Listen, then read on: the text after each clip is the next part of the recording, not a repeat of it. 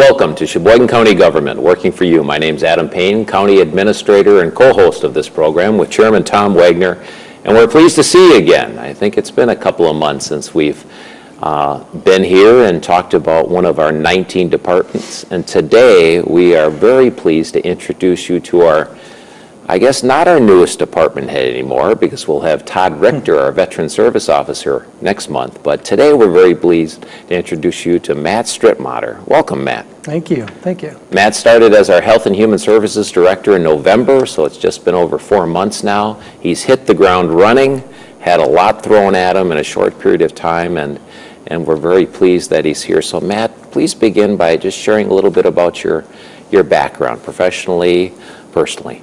Okay, well, thank you. I think I would probably start by saying part of me is surprised that I'm even sitting here today. I grew up in the La Crosse area and spent about 27 years in mostly the county system as contracted provider of service, as a county social worker inside behavioral health programs. Grew up in that area, have 4 children who are still mostly in college in that area. I have parents in that area who are still active, and then my wife has 5 sisters in that area. So loved it, and pretty much thought I was going to be there for most of my career. And when I was there, I had about 12 years of experience on the direct service side on a variety of different types of services, and then about 15 years now of administrative type experience in the county system. And was active in the National Alliance for Mental Illness, active with the County Association Behavioral Health Policy Advisory Committee, active at the state level with the Wisconsin Council of Mental Health. Had a chance to travel across the state and see other systems and hear about other systems. And then saw an application, or a job advertisement for this position in Sheboygan. Actually saw it because my wife said, "Hey, look, that's Sheboygan." She's like, my wife loves to move and loves change. And she said, "How about that?" Knowing that I wasn't somebody who was looking necessarily to be leaving. Mm-hmm. And I've been coming to this area for probably 12 to 15 years, fishing with my father, and then more recently my daughters in the Sheboygan River for salmon and steelhead. So never talking to people, never meeting people, but being here and seeing the beautiful area and the river. And so I took a chance and took an interview, met some great people when I had that interview, and it felt, for the first time in many years, like I think it's time for a move. I think it's time to actually pack up and leave what I've known for most of my life and start a new journey, which brought me over here. And it's just been great. It's been fantastic from day one.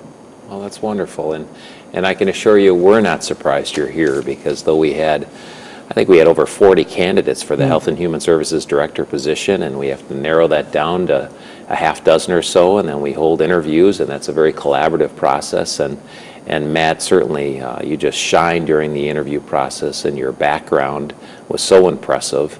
And of course, it didn't hurt that you fished and you had a feel for the area, but we're just very pleased you're here. Matt has hit the ground running, and he's responsible for the largest department of the 19. The Health and Human Services Department has over a $35 million budget, 44 programs, a lot going on there, so tremendous responsibility. And what I wasn't aware of when we hired Matt, but just recently became aware of, you just touched on, some of the things you were involved in, not only locally, but at a statewide level. And you were recently awarded the Relentless Badger Award. And I thought, how cool is that? Because in Sheboygan County, we pride ourselves on working in collaboration and helping make good things happen, and not being afraid to roll up our sleeves and problem solve. And it sounds like you did your share of that in La Crosse County. So we're just real pleased you're here. Yes, thank you. Thank you. So you mentioned so far so good. As you've gotten a flavor for things here the last 4 months, what have been some of your impressions of the department and the team you're working with? Well, before I answer that, what I should have said is that, so I've relocated, but I relocated with my wife and our dog Max and our 3 cats. and I've just loved the area. A chance to the outdoor activities, just a chance coming from the La Crosse area. I mean, it's just beautiful, and the bluffs and the river system. It sure is. Coming over here and being minutes away from multiple state parks and the county parks, our dog has been exhausted as we take him and he sees all the wildlife and everything. So it's just beautiful, beautiful place. So, could you repeat the question? Sure, no problem. Impressions of the department, your team. Of course, every county is a little different.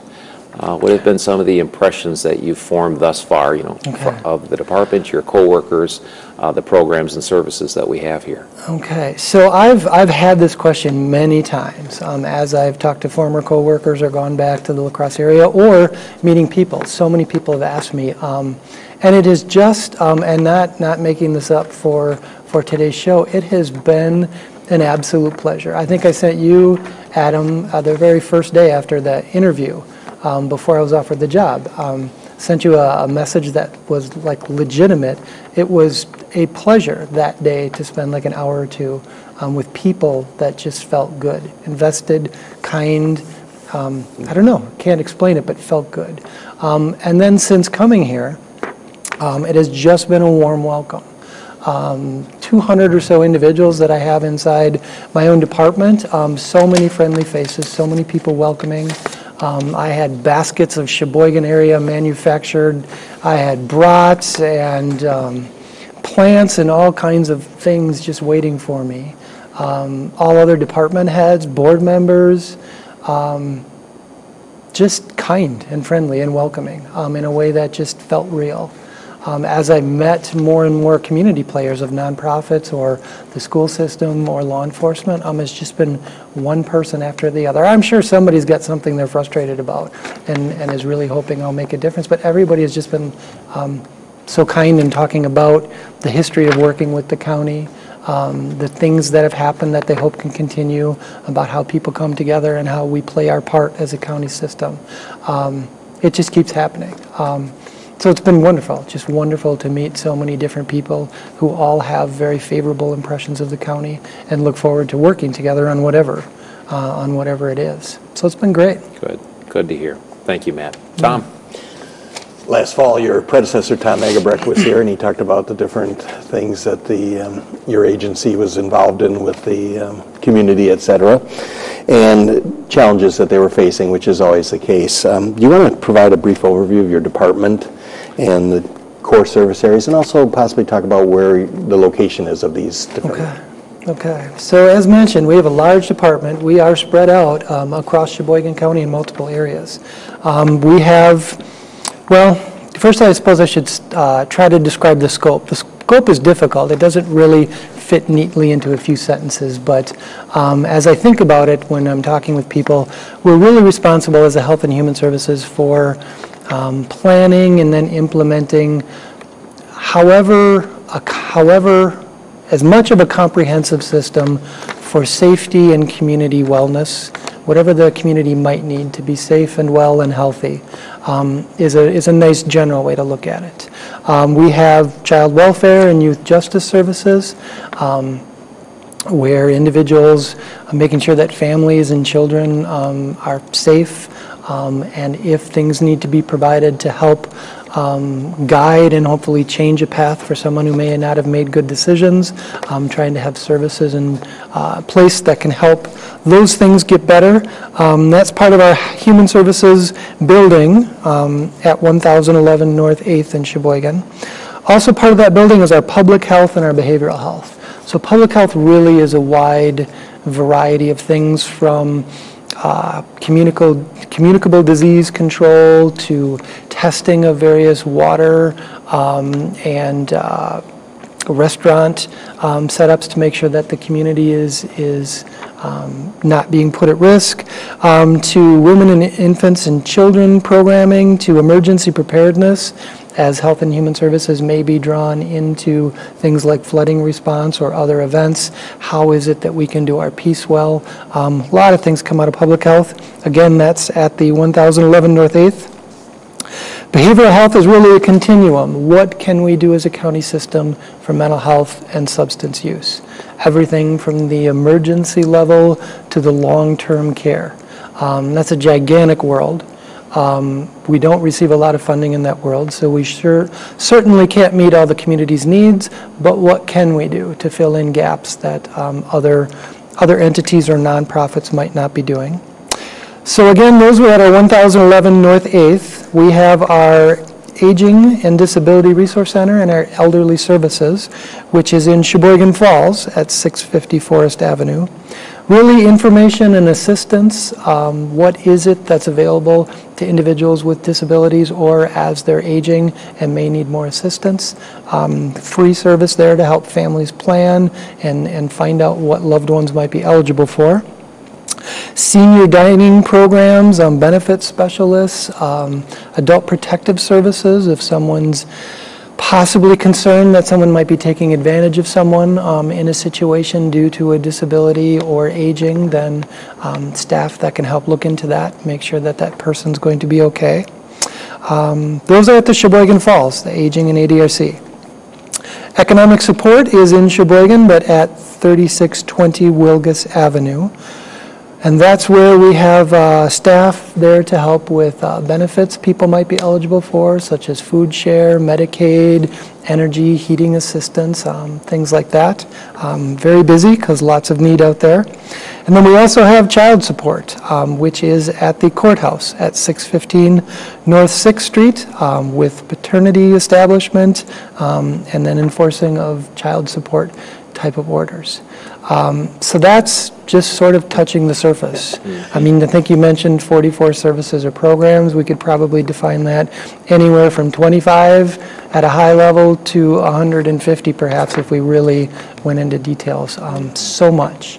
$35 million is an amazing amount of resources to try to work with to meet a community's need. But with as many people and as many challenges, we sure wish it went farther, but very grateful to have what we do to work with.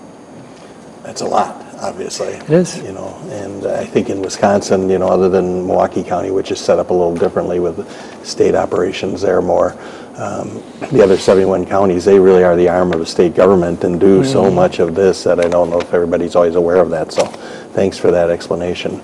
I know in a situation like this, you need skilled employees to do this. Could you talk a little bit about the type of workforce you hire and how they're involved?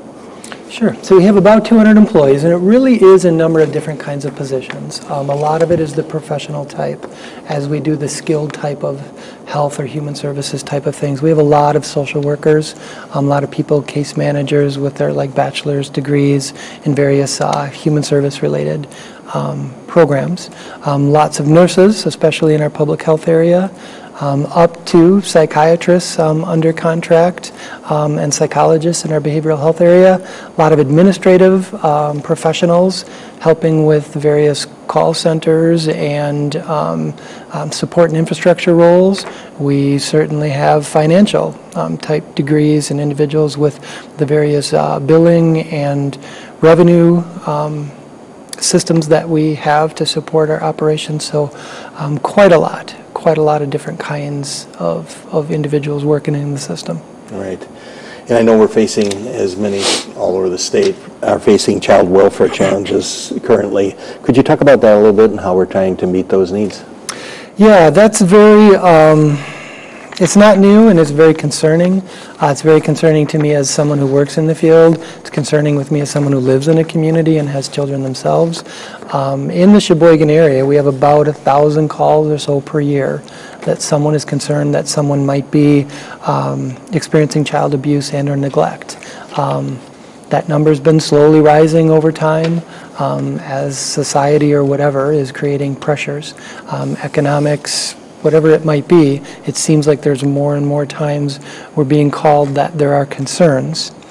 About half of those that happen we screen out, meaning that something may or may not be concerning, but it isn't really a health or safety risk for that child or that family. We have some services we will try to connect those people with because something probably happened that made somebody else nervous. So we really want to try to help in those situations. But about the other half, something of concern has happened. And 300, 400, 500, 600 times in a county in a year, that feels like something we all wouldn't want. When things happen, we have to decide, is it safe for a child to stay with a family situation? And at any given year, recently, we have about 200 or so children that were removed from their family and they're in some other type of situation. Perhaps with another family member, but perhaps in a treatment setting or some other setting because of challenges that they're bringing. But 200 people or 200 children in a year not being with family members due to safety concerns. That has to have long-term possible effects for those children and families that they will have someday. And it gets very expensive for a county system. The number has been rising over the past 10 or 15 years. Besides the number of cases we respond to, the number of cases with concerns that relate to needing to have a child removed. Addiction is one of the main drivers of the increase. 70% of the open cases that we are working with have addiction that's either driving that referral or complicating that case. It results in cases being more complicated and taking longer to resolve and either have a child go back safely or have a permanent safe situation. The opioids, more and more the methamphetamine use, it's a player, it's a driver for more and more of these cases. I believe there was a day not long ago, a month or two ago, there was a day where law enforcement made multiple raids and we had approximately 14 children that we weren't expecting that needed a safe place to be on one given day. It's not an average day, but on one given day to be safe, to find that many places. Concerning. What are we trying to do related to those? We obviously have a lot of staff. We have about 24 social workers in that child protection area. Once cases have been screened in to be working with families. We have a lot of contracted services to try to bring some skills, have supervised visits where parents have a chance to work on those skills, use those skills, demonstrate that things can be safe and okay for their families to be together. More and more we're trying to find whatever we can do so the family doesn't get pulled apart as long as there's a path for safety. So just this year we had a new grant for in-home safety services, which was another $100,000 or $200,000 of service that we're hoping to be able to have inside homes to provide whatever level of support a family might need so they don't get pulled apart and hopefully can break some of those cycles. I could talk about that for a long time, but I'll take a breath right now in case that leads for other questions. You used the number 200 because when I talk to people and use that number of 200 children not being in, the average person is just kind of shocked by that number in all honesty. And that used to be more like 40 or 50 going back 10 or 15 years, and now it's 200. It's been a slow rise. It's not stopping, and it probably won't stop quickly because no one knows what it will take to stop it. That definitely shocks people. They're just very surprised at that number. And you started to talk about a little bit about the opioid, and I know the meth is increasing, and I keep hearing that when I go to different meetings and conferences and so on. Can you talk about what we're attempting to do in Sheboygan County to meet those challenges? Yeah, I've been proud when I came here to see county systems. It's very difficult for county systems, specifically in my opinion, to deal with addiction issues. There's a very small amount of dedicated funding from states which are used towards the addictions. Counties then need to decide with all the mandates of things you have to do. There's not much you have to do in the addiction area. So a lot of counties really don't put a lot toward that because of the challenges of all the other things.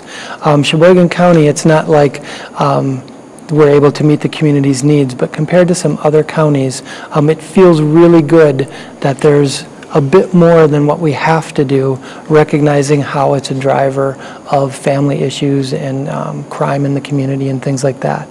So we have a pretty solid continuum of services, not trying to replace what might be available in the community. So many times what a county's role is trying to make sure that as much of a continuum can be present, what's missing that others can't do, and then we can try to fill that gap.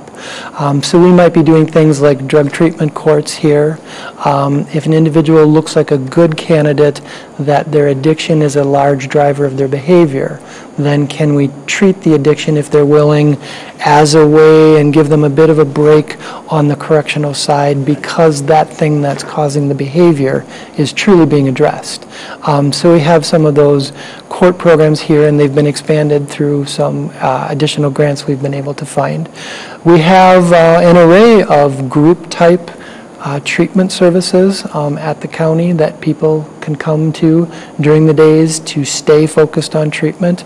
We have sober living arrangements where if someone has been receiving treatment and needs to stay away from their old patterns, they can, for a short term, stay for 1 month, 2 months, maybe 3 months, be in a place with others who are focusing on staying away from bad habits, just to build some strength in that area.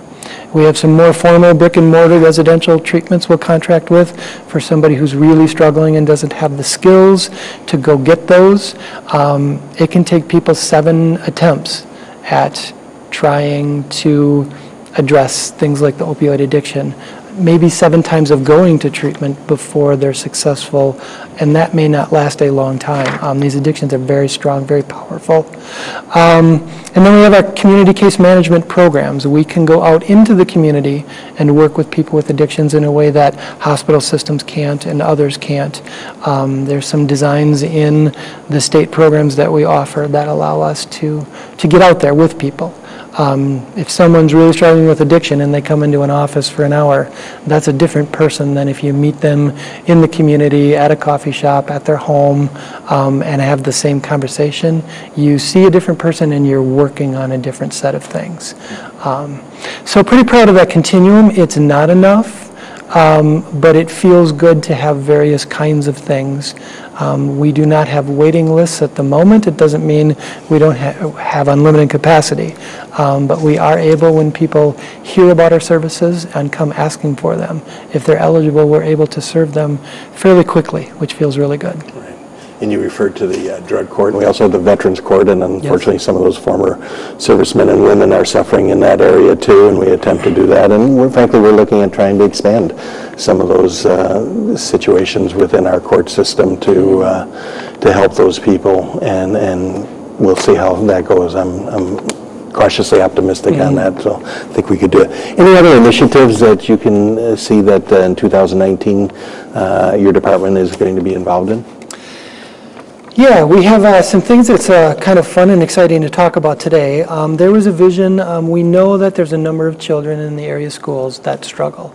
Somebody notices that something's going on, maybe behavior changes, maybe grades slip, maybe some traumas happen, something's happening and they notice a change, and schools are not staffed very heavily to dig into the social dynamics or offer treatment. We have a crisis program and had a vision this year of a therapist and a social worker that would be available when referrals happen, either from our own system of like child protection or juvenile justice, or just from law enforcement or the school, asking us, will you come in for 1 or 2 months with the family's permission, but get to know this child, see if you can help understand why something has happened, if it's related to mental health, what might be they eligible for, providing some treatment in that month or 2, but then getting them set up somewhere.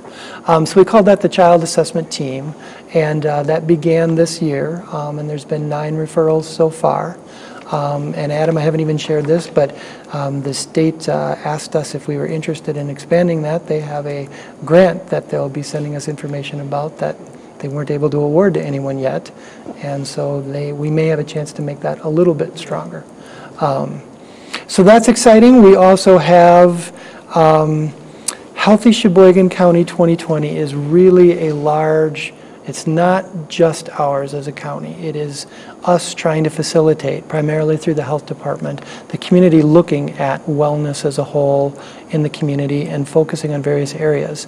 A lot of needs assessment and a lot of planning has been done recently, and new groups were kicking in this year to be looking at things such as where are the weaknesses and access points for substance abuse and mental health. What else can we do as a community related to addictions in general, but probably opioid or meth in particular, even though there's other addictions as well, just making sure that we're looking at that as a group. So new initiatives, new working teams have started. We added a child protection supervisor, thanks to the support from our board members this past year. With the complexity of cases and the number of cases, workers face tough decisions and need to have adequate access to be able to problem solve and process cases. And we looked a little bit weaker in that area than we wanted to be able to serve the community well. So someone recently, within the past month, started there. And then two more things I'd want to talk about today. One is the in-home safety services. Mentioned that already, but that's a new grant and new contracts to have more services that go in to try to keep families together rather than splitting them apart. That's begun within the last 2 months. And soon, hopefully in the next month or two, one of our previous supervisors, Dale Dieterding, who isn't with us anymore, unfortunately, did a lot of work to look for additional resources for rural transportation, which can be so difficult, and was able to secure funding for 2 more minibuses that can serve rural areas. And those are on site and protocols being developed so that hopefully somewhere in April or May they can start complementing other transportation services to make things a little bit easier in rural communities to get to. Good for Dale. His work lives on beyond his life. I think That's they were wonderful. talking about perhaps a sticker or a name or something on those buses. Well just to- deserved. Yeah, Yes. yeah. Thank you, Matt. Glad you're here. Adam? Matt, wonderful overview. Covered a lot of ground, and that 30 minutes flew by, but we covered a lot of ground. And again, we're glad you're here. We appreciate that you're feeling good about what you're seeing and the people you're interacting with, and a lot going on. And just to sum up in the last minute we have remaining, 'tis the season. It's budget season here in Sheboygan County and in the state. And the Health and Human Services Department, as Tom mentioned earlier, most of what we do is state mandated, yet in many cases there aren't the funds there, adequate funds to really meet the needs of the community. So it's a combination of state funds, county funds, and we do the best we can with the limited resources here. And I think our staff at the Health and Human Services Department are second to none. Wonderful, hardworking, caring people doing the best they can to serve this community. I think we're so fortunate in Sheboygan County. So I hope that you got a little bit more of a flavor or appreciation of your Health and Human Services Department, critical safety net services to our community. If you have further questions or suggestions for improvement, or are aware of someone in need or needs some help, please reach out. Please take action. And Matt, is there a preferred approach that you have for people to reach out if they have a question or concern? Is there a number or the website?